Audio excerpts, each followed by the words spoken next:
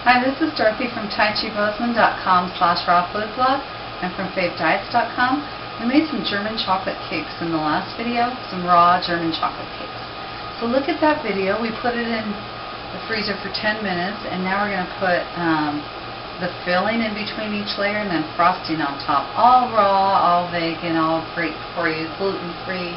So put the cakes aside, and we'll make the filling first. And to make the filling, you take 1 1/3 cups walnuts and grind it up in the food processor, and 1/3 cup of honey, which this is the 1/3 cup, but actually I'm just going to eyeball it here.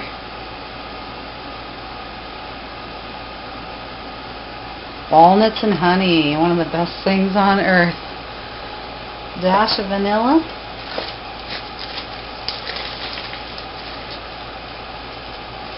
A dash of salt, this is Himalayan crystal salt, and the pièce de résistance, a cup of coconut, which this is coconut. Whenever we get a coconut, we just run it through the food processor and then dehydrate it so I can keep it until I need it. And then you just stir that around, and that'll be the filling.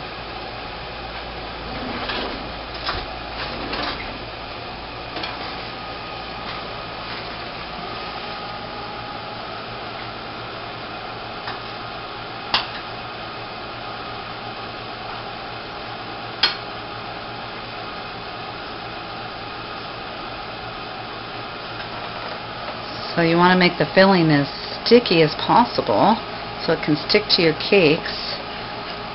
I'm going to put in a little bit of the date water, which I had sitting here from soaking the dates in the for the German chocolate cake part. So you want it to be able to stick to the cake.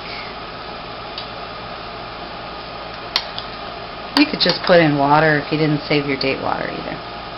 That's looking good now.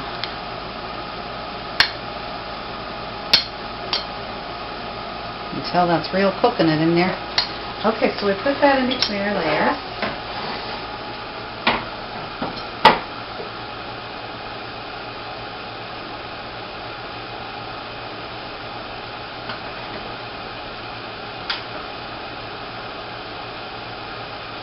And then if you've used one big cake thing with the parchment paper, you can just take the parchment paper out of your cake mold and flip it over. Be very careful, of course. And for this one, I'm going to use a spatula. And put one on top of each other. This one on top.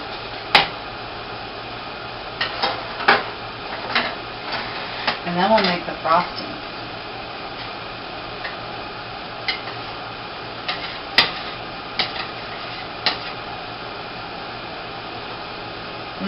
That cake mixture is so amazing. It tastes just like German chocolate cake.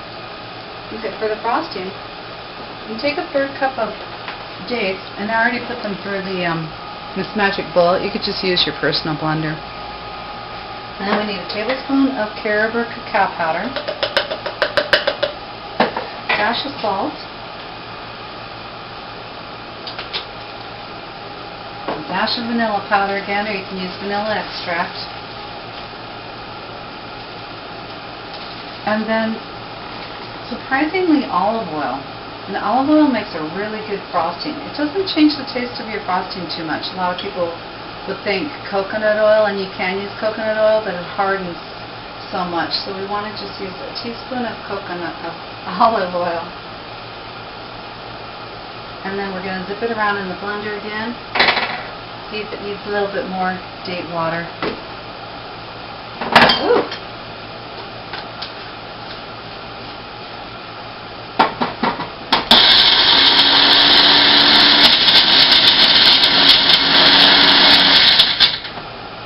It's going to need a little bit more date water.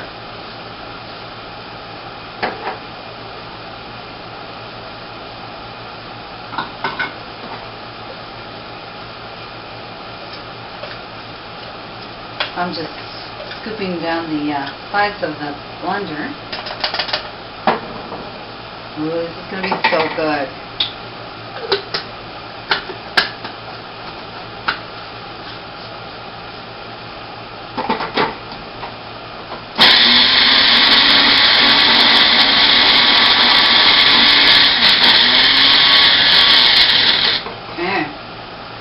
spread that on top. And it will truly be a happy birthday to me once I eat this birthday cake.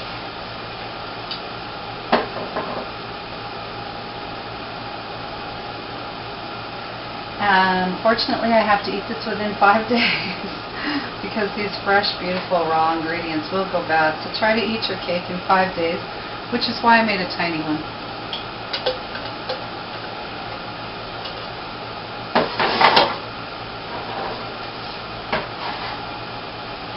So to your health from Dorothy at taichibozeman.com/rawfoodclub and from favediets.com, enjoy your German chocolate cake.